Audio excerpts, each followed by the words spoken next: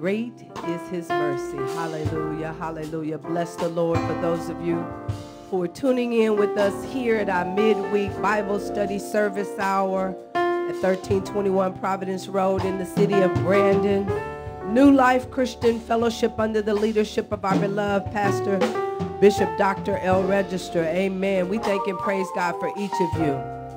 Go in and get your place and get your phone and get your tablets and get in that sweet spot wherever you are to tune in and connect in this service hour. Amen. Hallelujah. God is so good. His grace is sufficient. Tonight's scripture is found in Psalms 34. Amen. And the word of God reads, I will bless the Lord at all times, and his praise shall continually be in my mouth. My soul shall make her boast in the Lord. The humble shall hear thereof and be glad. Oh, magnify the Lord with me, and let us exalt his name together. I sought the Lord, and he heard me and delivered me from all my fears, delivered me from all my troubles, delivered me from all my concerns. He delivered me. He provided for me. Father God, in the name of Jesus, we thank you, Lord, that we praise you continuously over and over and over again, Lord. Lord, when we can't depend upon man, when we can't trust in our family members, we trust in you, God. Hallelujah. We bless you tonight, Lord. We invite your presence to be with us tonight, oh God, to saturate us with your word, to revive us, oh God, to heal, to deliver, oh God, in the mighty name of Jesus. We thank each of you who have come out here on this midweek service to help operate, that we can function and be able to have this service for those of you who are connecting in with us. We thank and praise God for the word that will come forth through the man of God that is already prepared, that it will be divine, and that it would encourage, it would ignite, it would accomplish what he has already said it should do. We thank you and we praise you for this worship hour and this worship experience. In Jesus' name, amen. Amen. Minister Sherwood. Great is your mercy towards me, your loving kindness towards me, your tender mercies I see day after day. Your tender mercies I see, Your loving kindness towards me, your tender mercy I see day after day.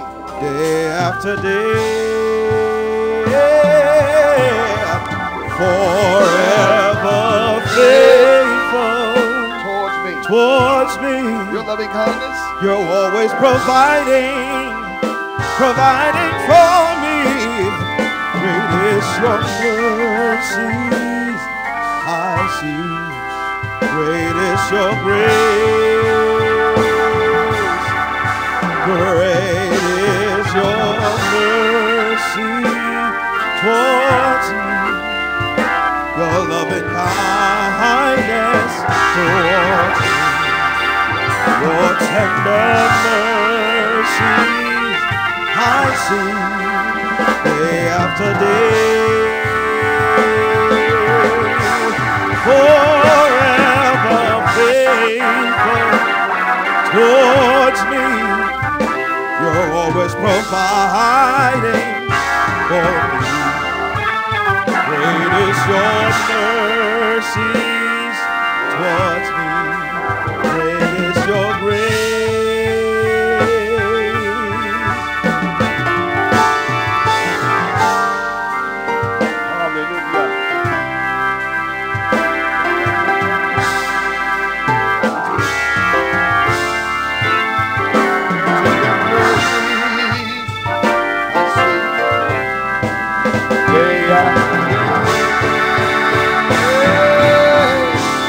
Oh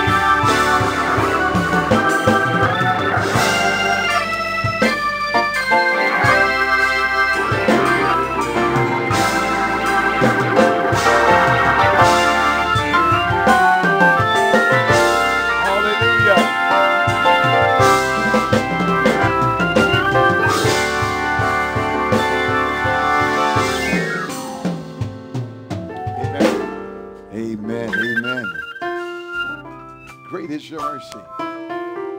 Always provided for towards me. Great is your mercy. I see day after day.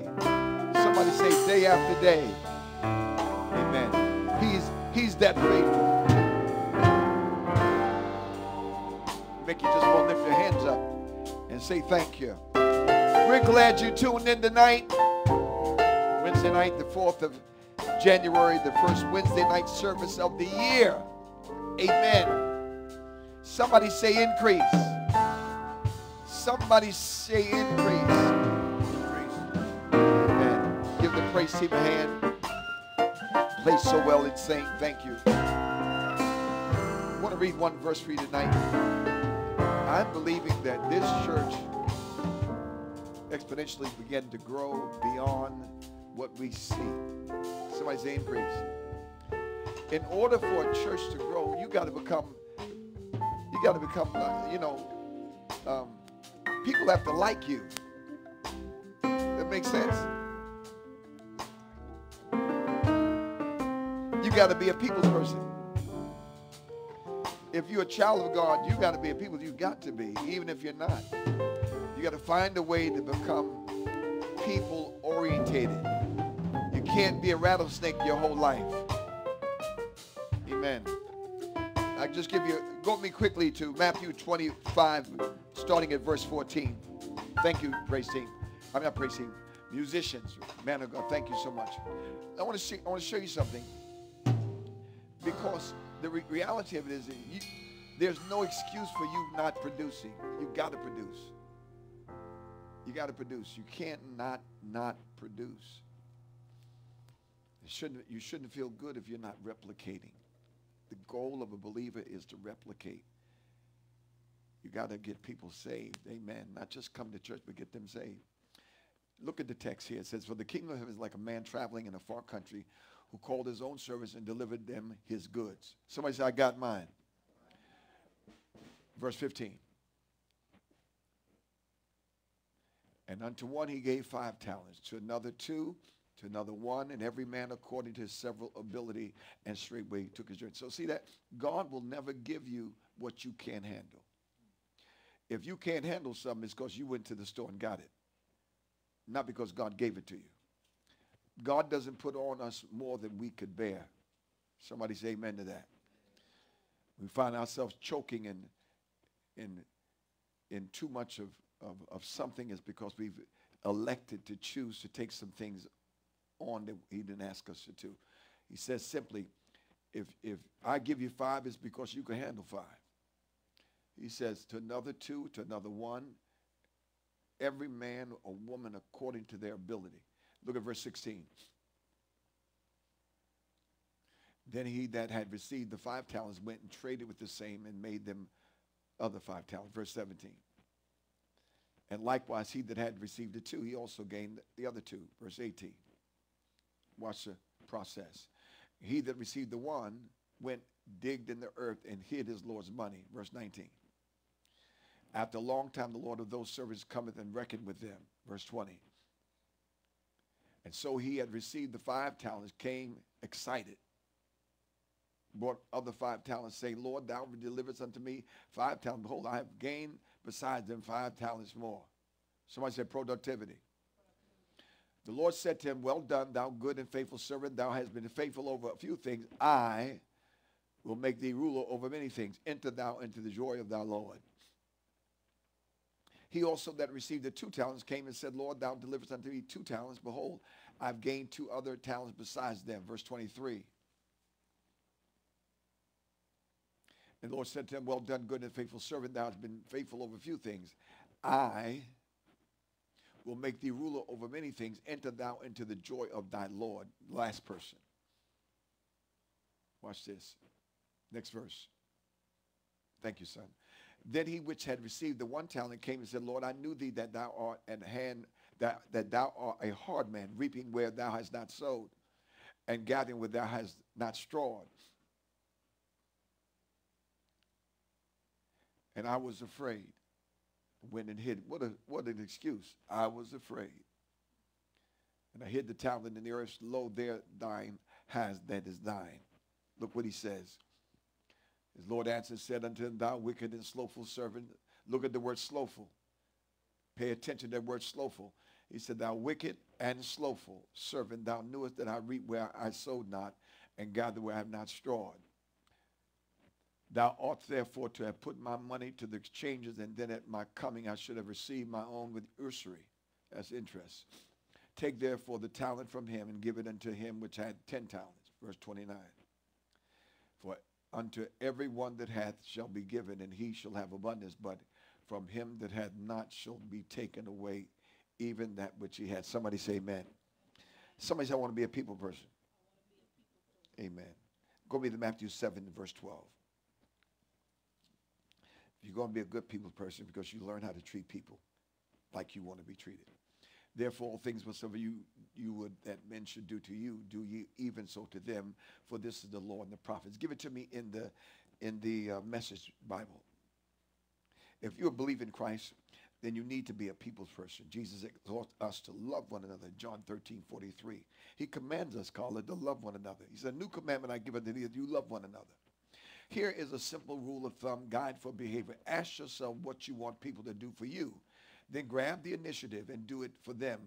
And add up God's law and prophets, and this is what you get. Somebody say amen. So the question I have to ask myself tonight, what will draw people to me? And there's 5 things that are 5 qualities that are reflected in people that are people persons. Let me tell you that the basis of life is people, how they relate to each other. Our success and fulfillment and happiness depends upon our ability to relate effectively. Somebody say effectively.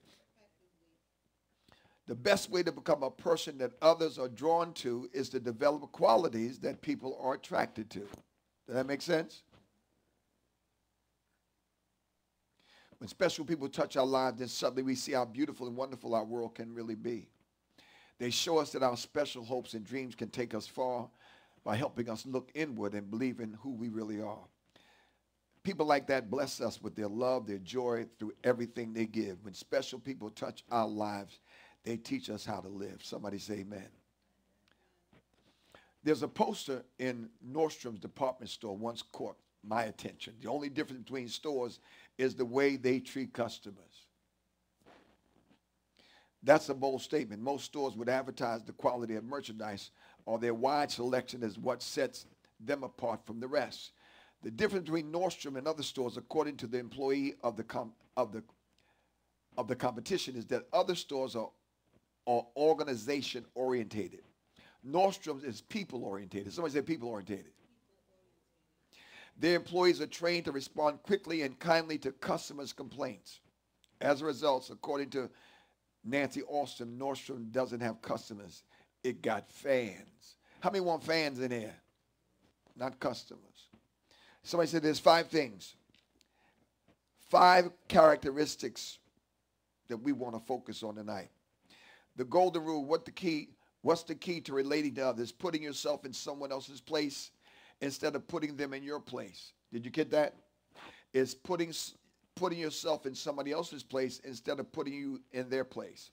Christ gave us the perfect rule for establishing quality human relationship. He called it the golden rule, a name it got sometime around the 17th century, near the end of the Sermon on the Mount.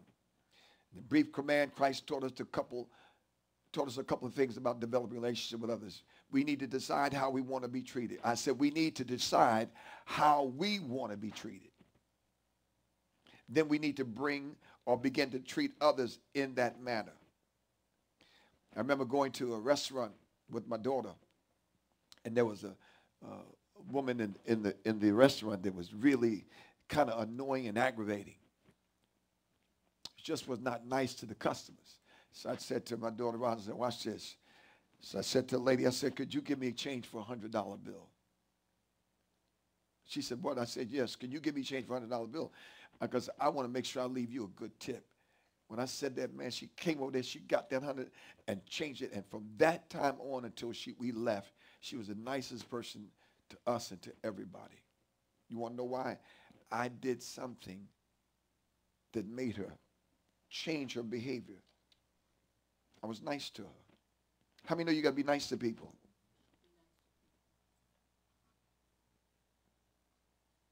Seize that moment. It was a moment I was able to seize and change her behavior. So there are 5 ways we want others to treat us. The 5 points seem to be simple even to mention. Matter of fact, I wrote something down earlier about listening. Listening is one of the easiest things you'll ever do and one of the hardest. In a sense, listening is easy, or hearing is easy. It doesn't demand the initiative and energy required in speaking. That's why faith comes from hearing, and hearing through the word of God. The point that hearing is easy and faith is not an expression of our activity, but our receiving the activity of another. So when you talk about listening, it means that you have to really spend some time. It goes beyond just hearing. It means that you're attentively listening to what the person is saying. So these 5 characteristics will make us people person. The first thing I want to share with you is that you want to be a person that will encourage others. Or let me put another play. You want others to encourage you. 5 ways you want others to treat you. 5 ways, Sherwood, you want others to treat you. And one of the first things you want to be encouraged. Somebody say, I want to be encouraged. It's important. Somebody say it's important. There's no better exercise for strengthening a person's heart than reaching down and lifting people up. Think about it. Most of our best friends are those who encourage us. You don't have many strong relationships with people who put you down. You avoid people and you seek out those who believe in you and lift you up. Look at Hebrews chapter number 10, verse 24 and 25.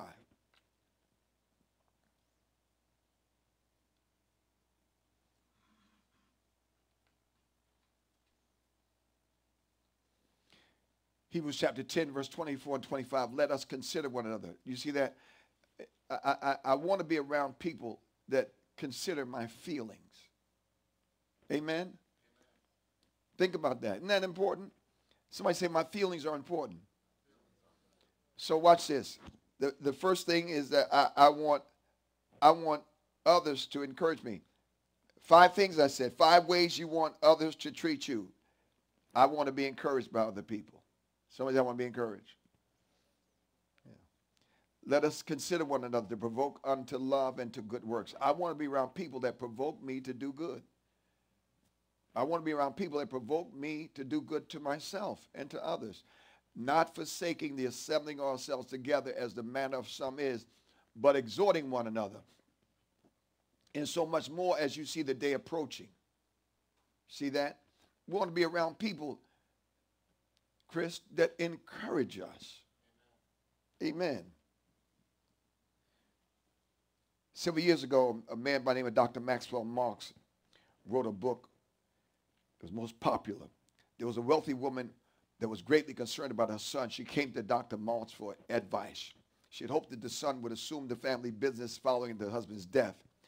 But when the son came of age, he refused to assume that responsibility. Instead, he chose to enter another profession. Dr. Marks said he would try to help. So he sat down with the son, and the son explained he would have loved to take over the family's business, but you don't understand the relationship that he had with his father. He was a driven man who came up the hard way. His objective was to teach me self-reliance, but he made a drastic mistake. He tried to teach me that principle in a negative way. He thought the best way to teach me self-reliance was to teach or to never encourage me. In fact, what the father would do is that he would throw him a ball 10 times before they would go inside. And the first 9 balls he would throw him, he could catch them. It was always the 10th ball. The father would do something with it that the boy would never catch the ball. Isn't that something? The boy did everything in his power to catch that 10th ball. And he told Dr. Marks, he said, because of the way his father treated him. You know, you could handle people the wrong way and ruin them forever. You can't handle everybody the same way. Are you listening to me? And because the boy's father tried to treat him like his father treated him, he didn't want to have anything to do with the business. Anybody hear what I'm saying? He didn't want to have anything to do with his father's business, and all he ever thought about was catching that 10th ball. Isn't that something? Said his father never let him catch it. He said that's why he got to get away from the business. He wanted to still catch that 10th ball.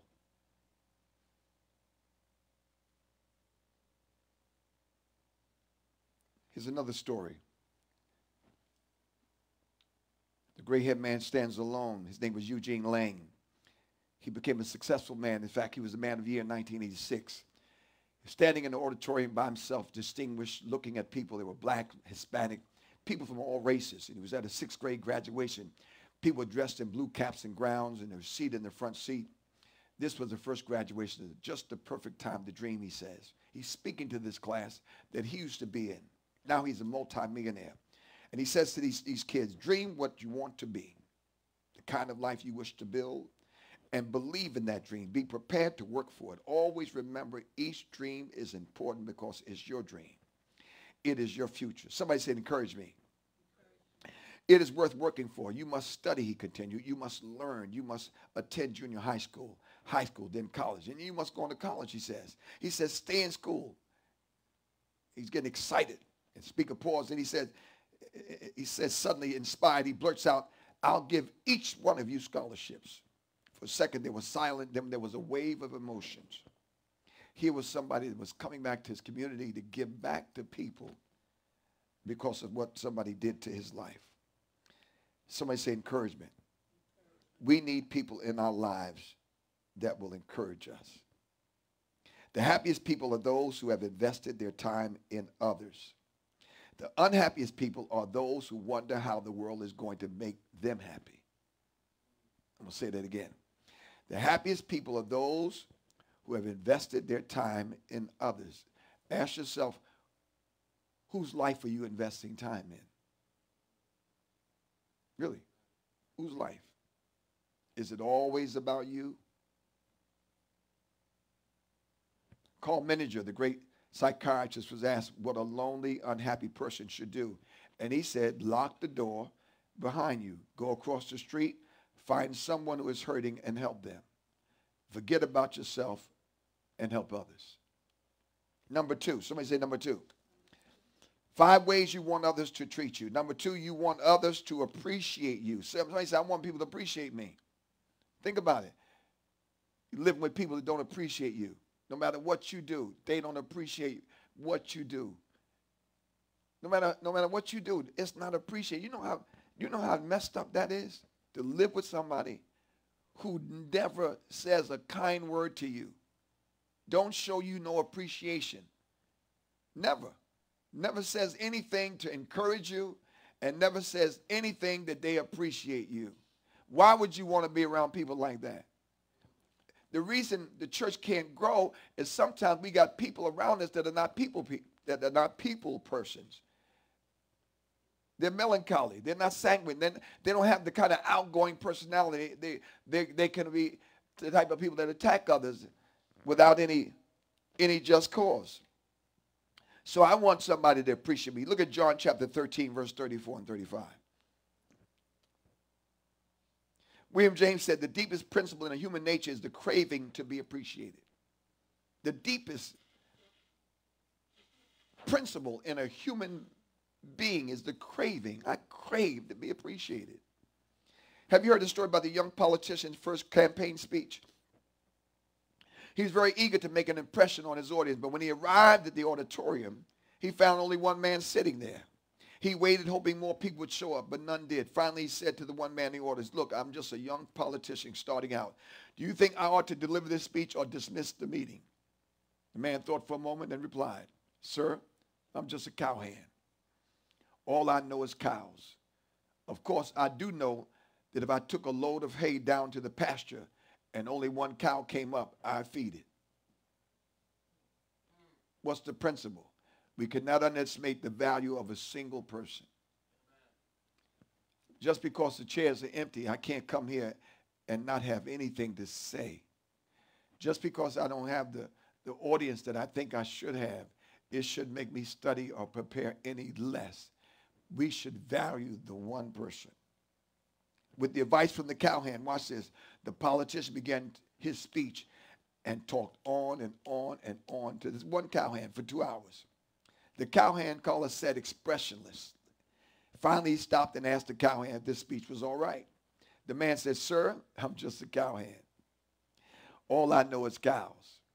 Of course, I do know if I took a load of hay down to the pasture and only one cow showed up, I surely wouldn't dump the whole load of hay on him." Principle, don't take advantage of people.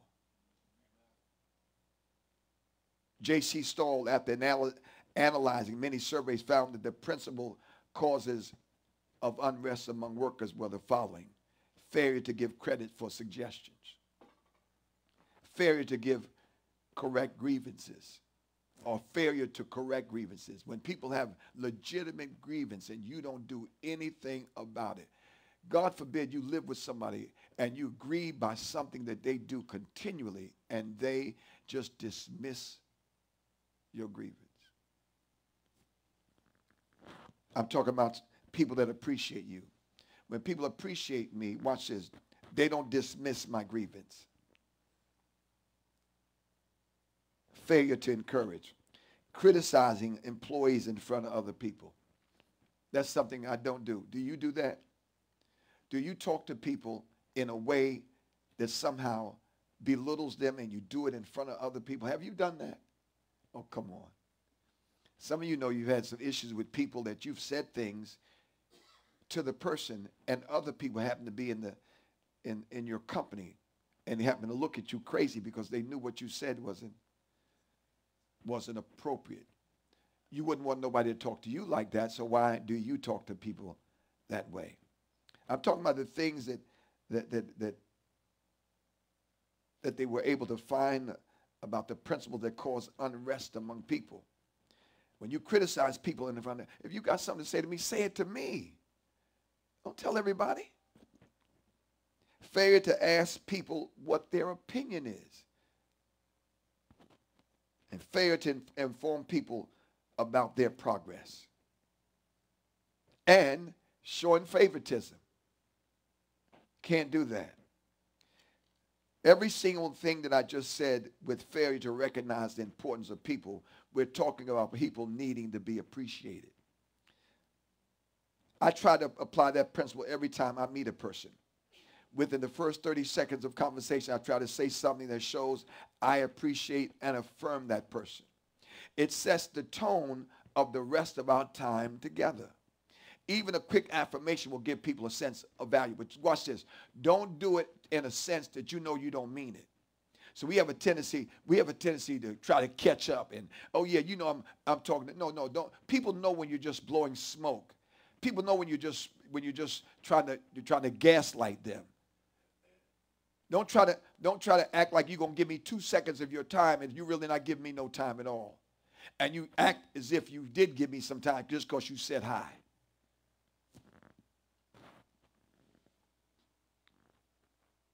Treat others as you want them to treat you. Treat them as if they are important.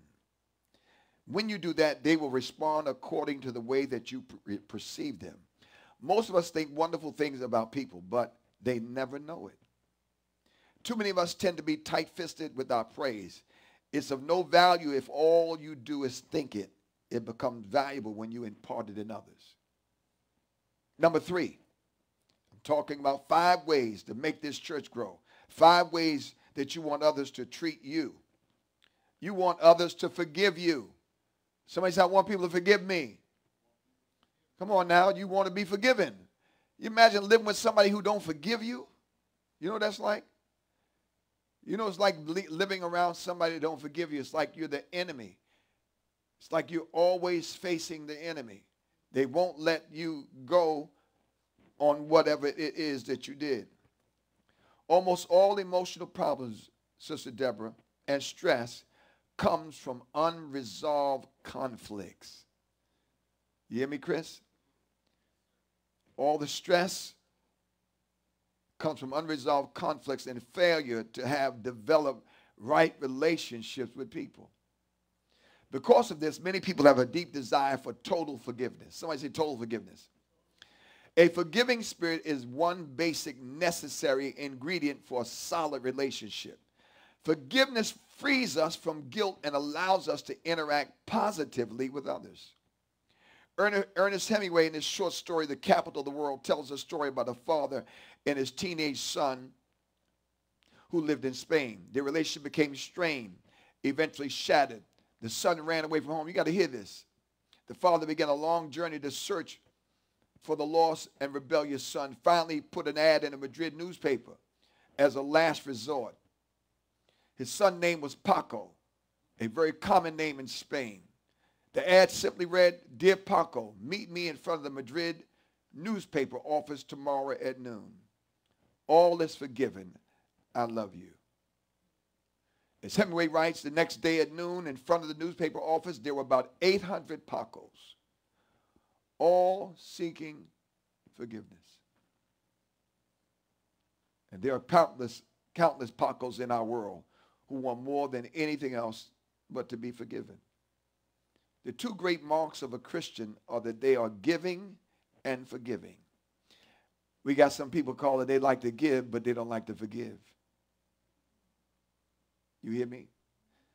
It's easy for them to give. They can give easy because they have abundance. So giving doesn't hurt them, you know. But what hurts them is to say they made a mistake or to let somebody go. They just can't seem to forgive people. And if that's you, you need to get on your knees and ask God to help you adjust your attitude. Because the Bible tells us clearly, if you don't forgive others, God cannot forgive you. I'll show it to you. Look at Matthew 6:15. How can you walk around being mad at people? Mad at kids and mad at cousins and mad at other people, and they don't even know you're mad at them. You ever had people like that mad at you, or you had family members mad at folk? All for what? Something was said, feelings were hurt, and there was no resolution and no forgiveness. Look what it says. But if you forgive not men their trespasses, neither will your Father forgive your trespasses. Give it to me in the Message Bible, please, son. Hear me out there. If you refuse to do your part, you cut yourself off from God's part. You got a part to play.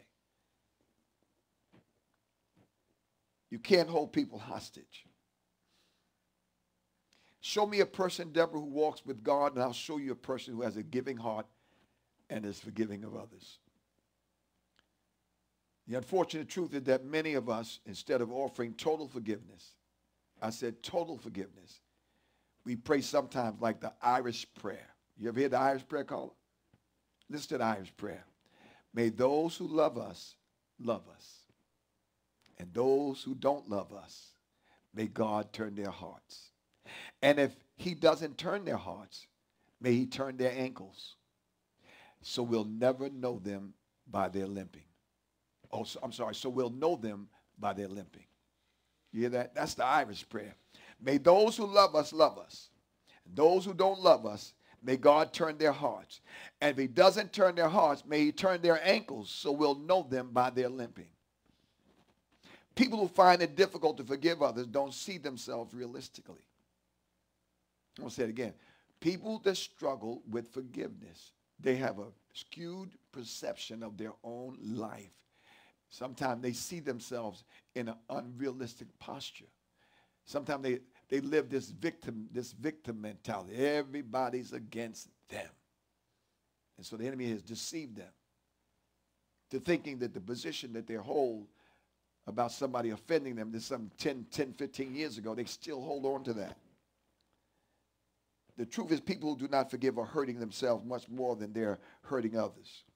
A person who possesses this characteristic and keeps score in relationships is a person who is emotionally wired to carry all the stress that goes with carrying grudges. A few weeks ago, I met a man with a devastating background. His father had suffered a stroke and his mother had been in a serious accident. Both are now unable to respond to him in any way. There are areas in this man's life in which he needs and wants his parents' forgiveness. But because they are physically unable to communicate, he cannot be sure that they understand him. Every day he goes to the hospital, he asks his parents for forgiveness, but he gets no response. the situation is robbing him of any joy. The same man has an older brother that he hasn't spoken to in over 2 years. It is basically the older brother's fault, and my friend wants his brother to take the first step in patching up the relationship. I challenge my friend to let God clean his heart concerning the relationship with his parents and go ahead and take the first step in making the relationship with his brother right. The following Sunday, my friend approached me after the service and didn't say a word, but gave me a great big hug. I knew what had happened and said, "You made the relationship right, didn't you?" "Yeah, I got it taken care of," he replied. The freedom from his burden, it was evident in his smile. Too often people wait too long to forgive other people. Forgiveness should be given as quickly and as totally as you possibly can do it, and you got to do it now. You can't wait. Don't be in the position of a young man who is no longer having the opportunity to communicate with his parents because they can't talk. There's so many people's parents have died and they wish they could say they're sorry. Can't do it. And people carry that weight, that guilt. One of the most striking scenes of the 70s was Herbert Humphrey's funeral. Seated next to Herbert's beloved wife was the former President Richard Nixon, a longtime political adversary of Humphrey, and a man disgraced by Watergate. Humphrey himself had asked Nixon to have that place of honor. 3 days before Senator Humphrey died, Jesse Jackson visited him in the hospital, and Humphrey told Jackson that he had just called Nixon. Reverend Jackson, knowing their past relationship, asked Humphrey why. Here's what Humphrey told him. He said, "From this vantage point, with the sun setting in my life, all the speeches and political conventions, the crowd, the great fights are behind me. At a time like this, you're forced to deal with your irreducible essence, forced to grapple with that which is real and important. And what I've concluded about life is that when all is said and done, we must forgive each other, redeem each other, and then move on." Somebody said forgive each other. Somebody said redeem, and then move on. Do you know how to die victoriously? Quiet. Do you know how to die victoriously? That's the question. You got to quit keeping score of the injustices that have happened to you. If you're at odds with anyone, take the first step, confront the problem, and ask for forgiveness.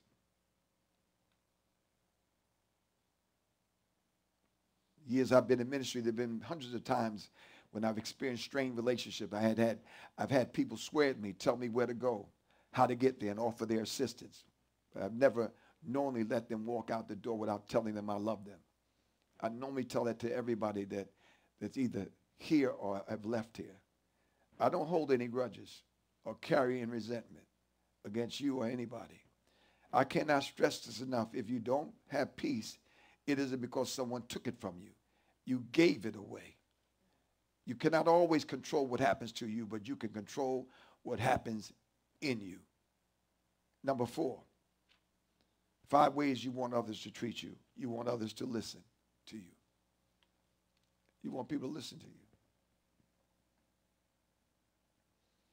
One day I went to donut shop to get a drink.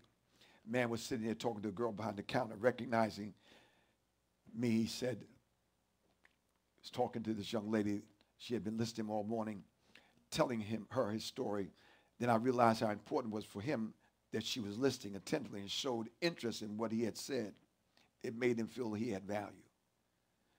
When we listen to people, it makes them feel valuable. When you give people time and you give attentiveness to what they're saying, it creates and stimulates their heart, their mind.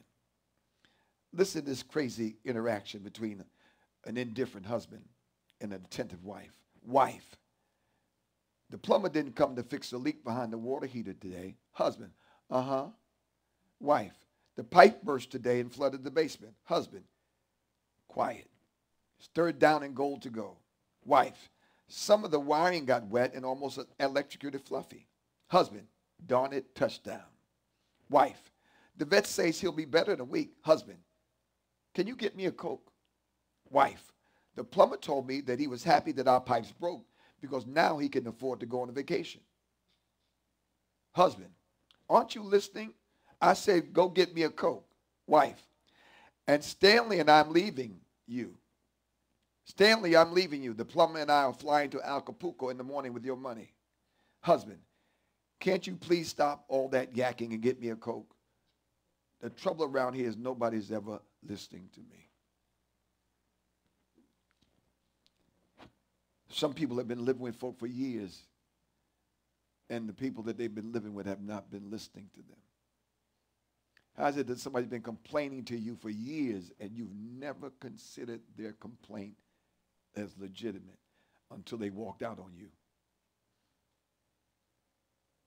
You cannot, listen, when somebody's expressing their heart to you about how they feel and you just completely discard it, it's like the worst thing in the world. How could you be a Christian? How could you be a friend? And you want people to listen to your nonsense, but you won't listen to other people. Number 5. I'm almost done. We're going to be finished early. Number 5.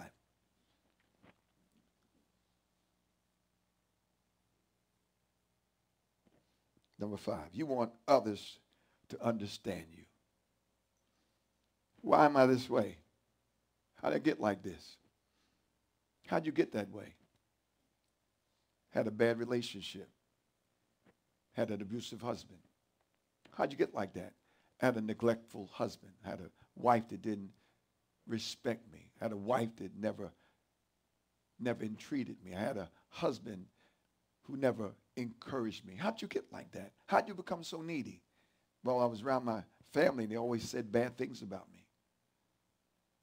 Well, every time I say to you, beautiful, you keep needy. I need to keep saying it because I'm needy. Needy people often hurt folk. They're hurt. They have not been healed. And even needy people need folk to understand them. They don't need people to criticize them. They're that way because they lack something. Sometimes people are mean as rattlesnakes because they lack something. She's mean like that because there was abuse a long time ago that they never got over.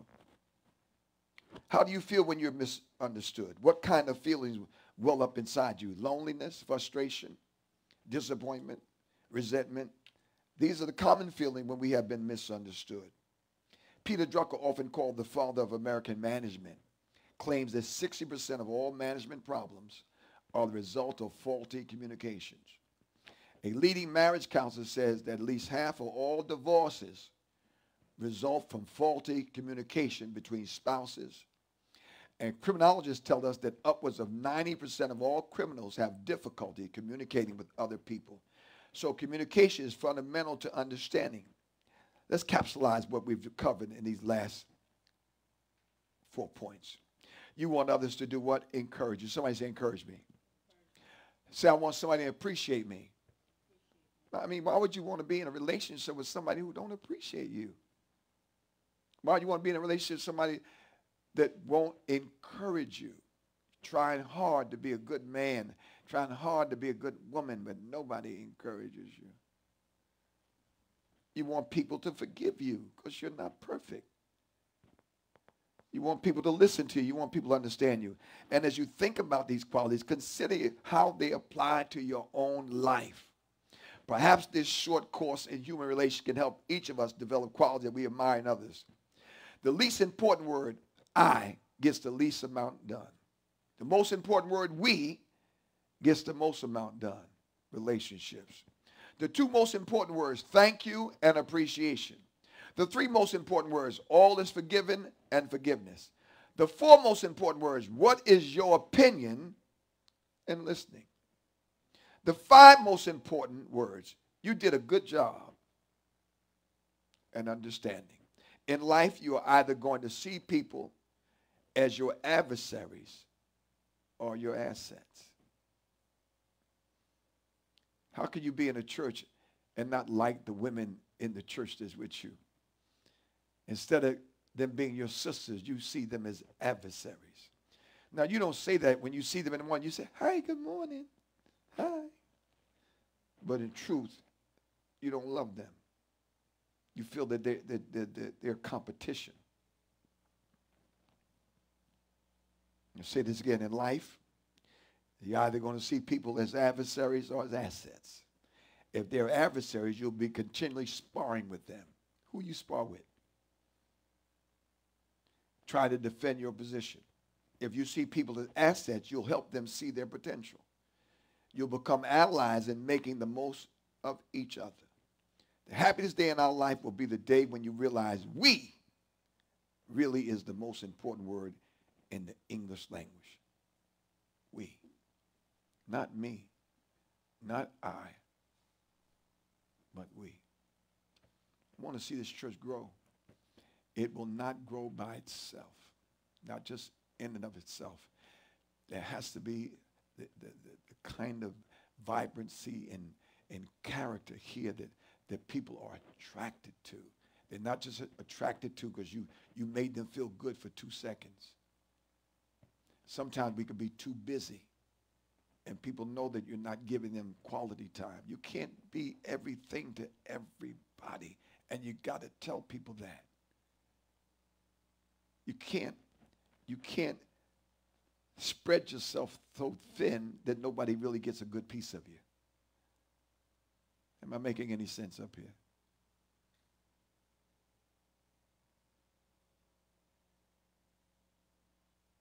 How do you feel when you're misunderstood? What kind of feelings well up inside you?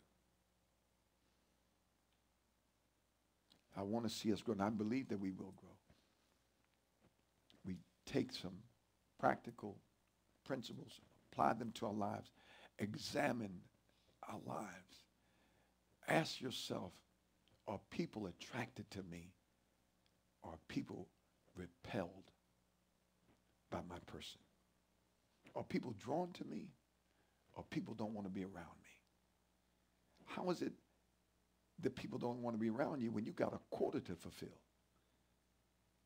Christ expects you to be an instrument in his hand to see people saved, to see his church become spotless, to see his bride become without blemishes. He's looking for us to participate in an effective, meaningful way, and that can't take place without growth. And growth, real growth, can't take place without us examining ourselves and whether or not we're the kind of people that other people want to be around. I don't think you could be a ministry and not be a people's person. Father, we pray right now in the name of Jesus for those that are with us, that have walked with us, that have served with us, but are challenged in their relationship with others. Some are extroverted, some are introverted. But at some time, God, we have to come out of our little box, and we got to treat people the way we want to be treated. Spirit of the living God, break every yoke, lift every burden, expose the lie and the excuse that we often make as it relates to the fact that we're living in a place called unforgiveness. Anytime we have issues with people and they have been protracted for years, it tells us that there's something wrong with our love walk. Help us see ourselves today. Spirit of God, we can't do it without you. We need you to shine a light on us so we don't be like that person that had one talent, buried what you gave him, and complained that he did work, but he really didn't. We thank you for your word tonight.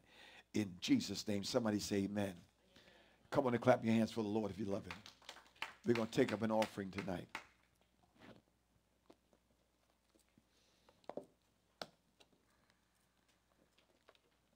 People person. People ought to like you. Shouldn't have folks saying they don't like you. That shouldn't be a part of your testimony. You know, the Bible says, Sherwood, it said that not only should we have a good report with God, but we ought to have a good report with people. Ask yourself tonight, will people give a good report about you? Do they say you're loving, or do they say that you're like a rattlesnake? You'll bite them and cut them up. Some folk are so indifferent and so indifferent to other people's feelings, they'll cut you and don't even know it. They've been cutting people for years because they've been hurt. Father, we pray for all those that have been hurt and can't identify the hurt that caused them to keep hurting others. We pray for healing and deliverance right now in the name of Jesus. And we come against this spirit of victimization, that I'm always the victim. Devil, you a liar. And I thank you for increase tonight in every area of this church, every area of our lives.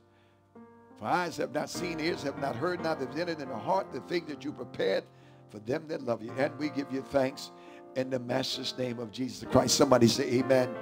Come on and clap them hands if you love him. If you had a chance to give, we're giving now. If you're giving online, just follow the prompts. You can mail your offering into 1321 Providence Road in Brandon, Florida, 33511. New Life Christian Fellowship. Come out on Sunday. Invite somebody.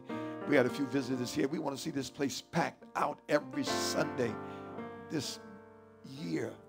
We want to see Bible study. And it starts because people are following you, because there's an attractiveness, there's an anointing on you. People just want to be around you because you're so much fun to be with. There's a balm that you carry. You're healing people. You're giving hope where there's been hopelessness. Father, thank you for giving us the resources that we can give back seed to the sower. Thank you for blessing us now, God. Give back seed to the sower and bread to the eater. We give you thanks in the wonderful name of Jesus Christ. Stand for the benediction.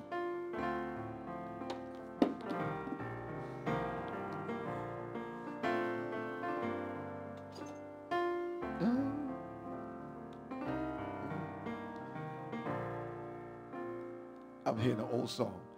Often wonder, this is my soul, my Savior.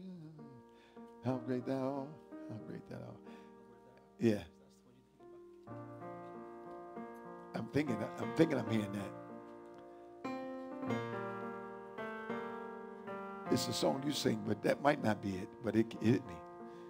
Amen. Hallelujah. Listen, hit like and share. Hit like and share. We thank you. Come out on Sunday. Father, we give you thanks tonight for teaching us, for edifying us. Thank you for telling us what qualities we need to have to attract other people. We need to be better listeners. We need to stop thinking about ourselves and start encouraging others. Thank you, Lord, for giving me the spirit of encouragement. Thank you, Father, that I have been forgiven and I walk in forgiveness. Thank you, you taught me tonight that people that give also forgive. Thank you tonight, dear God, that you've always listened to me. You never made my issues trivial. I've always been of the utmost importance to you. Now, have your way in our lives in this church. We decree and declare growth in every facet, every area, in the children's department, in the praise team, in the worship department. We decree growth on the usher board. We decree growth in the ministerial department. We decree growth in administration, in the women's department, in every aspect of this church. Arts and crafts, in technology, in taping, in production, in marketing. We decree increase. Now unto him who's able to keep each of us from falling. He alone has the power to present each of us faultless in the presence of his glory with exceeding joy. To the only wise God, our Savior, to him be majesty, dominion, and power, both now and forevermore. And may the fellowship of the Holy Spirit remind you that God wants you to be a people person. And even if you're melancholy, God will give you the ability to alter your character so that you can win people for him. In Jesus' name, somebody say amen. We love you. Come and see us on Sunday. God bless you. Take us home. Father, I love you. Father, I love you. That's it. Father, I love you. I'll wait.